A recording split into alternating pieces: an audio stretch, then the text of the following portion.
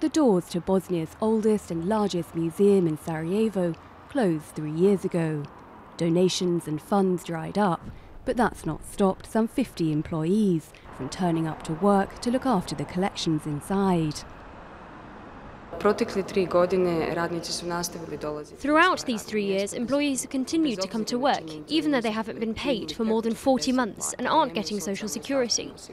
Plus, the museum doesn't have any heating anymore, and generally the conditions are at a minimum standard for both employees and the collections.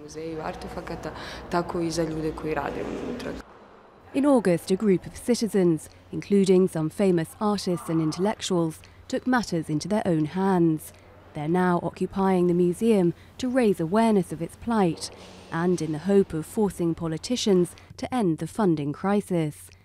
Bosnia was divided into 2 semi-autonomous entities after its interethnic war in the 1990s, Muslim Croat and Serbian. But the different political parties never reached agreement on how to finance national institutions through the central budget.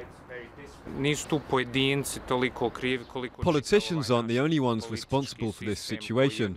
It's mostly the fault of our political system, which, it seems to me, aims to reinforce our differences. In such a system, nobody feels responsible for the state and its symbols. Among its 4 million exhibits are works of art from Bosnia's Serb, Muslim and Croat communities.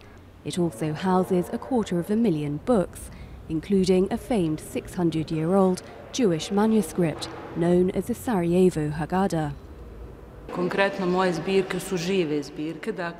The collections I'm in charge of are alive, the botanical garden where there are more than 3,000 plant species. It's impossible for me to leave them uncared for, so I have to come to work every day so they don't die. The culture minister has promised to find a solution, but not before 2016. The museum may be in trouble for some time, but it's not alone. Cultural institutions, libraries and art galleries across the country are in the same predicament.